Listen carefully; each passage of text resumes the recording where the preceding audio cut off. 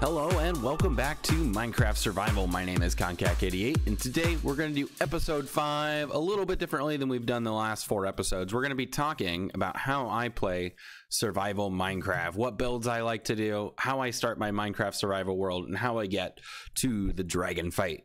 So let's go ahead and get ready for how I play survival Minecraft. All right, item 1 on our list, guys, is picking the right seed. So this is actually the 25th seed that I generated for this world, and my goal was to find a mega taiga biome right next to spawn. I also happened to find a coral reef, which is pretty cool, and it's also surrounded by water, so it makes it pretty accessible to get where you need to by boat. So I thought this would be a great start to my world, and obviously I wanted to build in a mega taiga biome. So that was my my deciding factor for this world. And make sure that you are very comfortable with the world before you start playing it. You're going to spend lots of time in this world, so pick a really good seed. Now, what is the first project you should tackle in your world? The first big project is building an iron farm. You can get this started actually within some of the first days of Minecraft. All you need to do is you need to find a village, and you need to gather a few basic resources. This is always a very important major build that you need to start as soon as possible. Everything involves iron when you're crafting, so it's important to get as much of it as possible. So we've got a basic iron farm here. We've added a few adjustments to it since the last time I've shown this. We've got 2 item filters so we can sort out the poppies from this farm, and those get burnt right over here. I think you'll be able to hear this tick on here in just a second.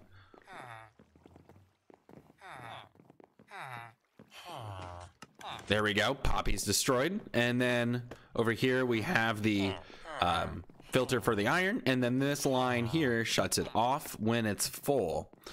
This is the part that's responsible for allowing the villagers to work and sleep, is it gets the zombie out of their vision so they can interact with their workstation and their bed. Very basic and easy farm to set up.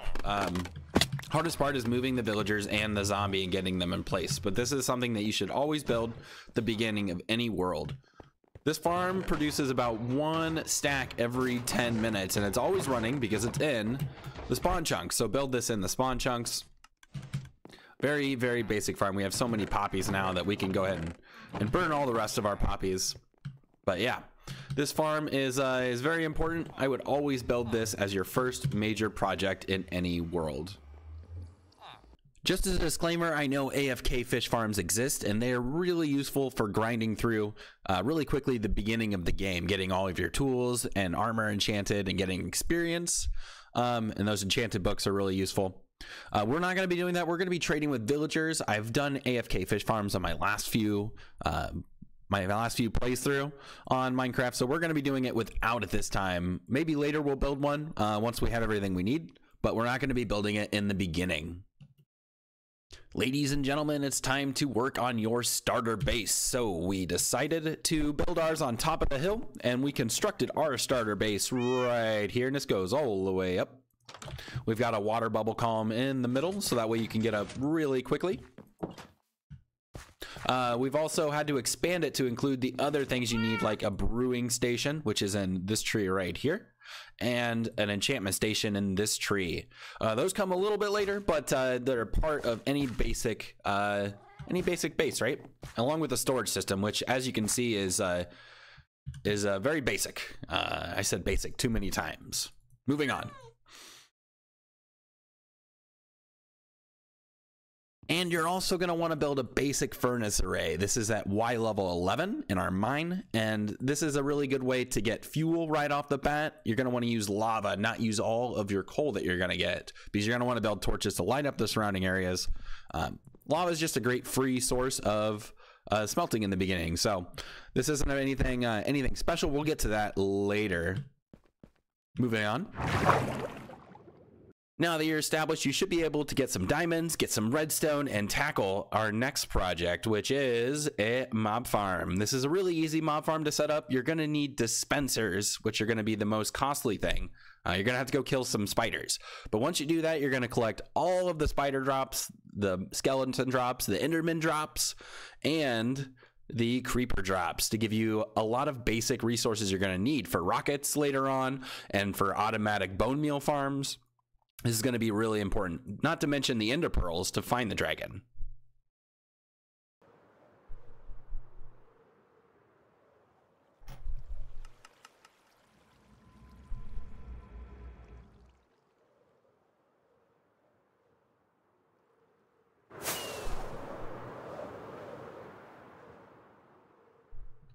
But what are you going to do with all that bone meal? I'll tell you what, we're going to build a nano farm. This is a really great way to get a bunch of food source for free and to help with all your farming needs. So this thing has a bunch of bone meal and 5 dispensers. We turn it on, they fire and instant grow and harvest our crop. So this is designed by Mango. Let's go ahead and check it out.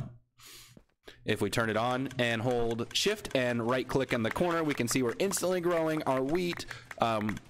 We can use this to our advantage to get tons of food or to help out with farming. Let's go ahead and turn it off. Yeah, and as you can see, we've got plenty of wheat to feed our livestock and to eat. So we should be fine for food for quite a while.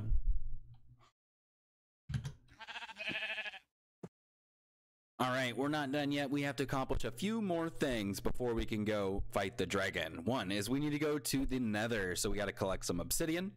And then we can do things like get a brewing stand set up and transport villagers. We also need an enchantment station.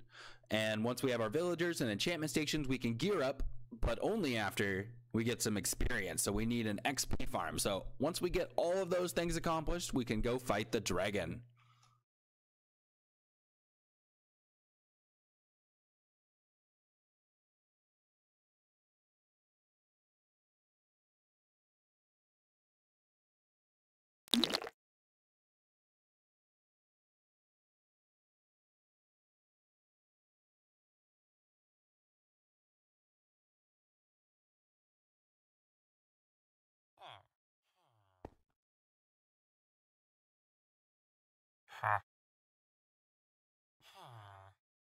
Brewing, enchanting, and trading. I know that that went by pretty quickly, but it takes a little bit longer to set all that up, but it's done, and to much of our benefit. Did you see 1 emerald and 1 book for mending? That's a pretty good trade.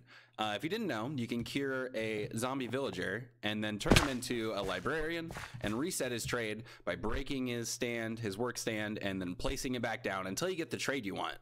And that's how I was able to get 1 emerald for 1 mending book. But now we need to put all of that stuff on, so let's go ahead and take a look at our XP farm.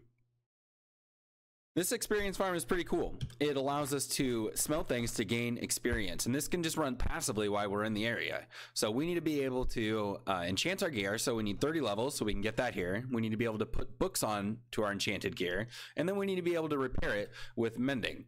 So these work by having farms that automatically generate fuel, bamboo, and something smeltable, cactus. So we make cactus and bamboo, and they go into these furnaces, and in about an hour it should fill up all 8 furnaces. How do you generate all that bamboo and cactus? You copy a zero tick farm. This is a design from Mango. Now don't ask me how the specifics of it work, but the thing is you just want to push the sand block really fast back and forth, and that'll cause it to grow, and then you collect it, and that goes into these hoppers and goes into the smelting array. So let's go ahead and see it on. So now it's running, and we're auto collecting this, and this will shut off when it fills up right here. It'll run this line again and turn it off.